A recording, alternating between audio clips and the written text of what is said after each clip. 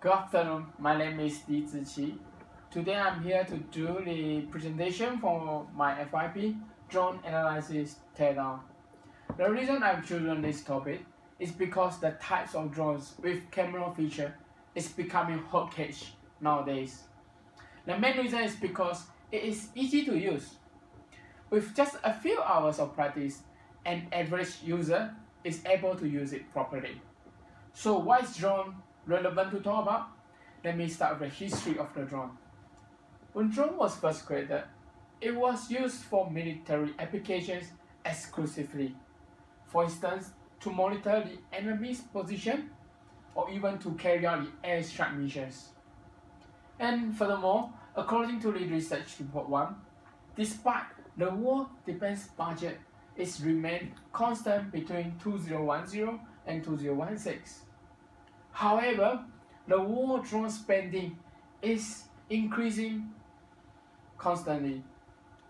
And this shows that there is a huge market for drones at the beginning of it. So subsequently, drones are developed for the commercial use. The movie director used it to capture weather scenes while filming a movie. The Amazon used it to improve the delivery services to the customers. The agriculture industry uses it to take care of the farms automatically. And due to the positive impact that drones have brought into all these individual areas, more industries now are willing to adapt drones in their area. For example, the rescue team for the sea and also the firefighting in the forest. And this further expand the drone company. So, in order to seize the growing opportunity in drone, more drone companies decided to launch drones can be used and purchased by an average user. Now, a restaurant owner is able to use drone to serve food.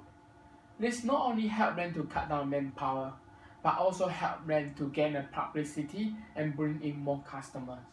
Also, the photographers is able to use drone to capture all these amazing aerial photographies and videos.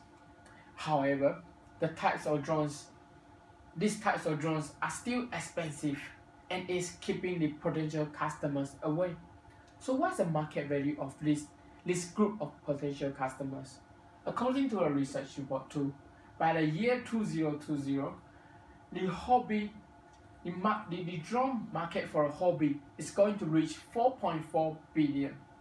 So, in order to tap on this potential market, more drone companies decided to launch drones at affordable price.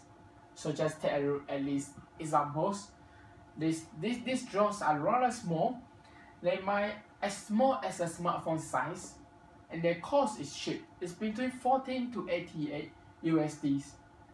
And the limitations are the charging time is much longer than the flying time, which is ridiculous. That means you have to charge up for almost half an hour in order to just use it for 4 minutes. And second is the control distance is limited. It must be within the eyesight. It's just at 20 to 100 meters.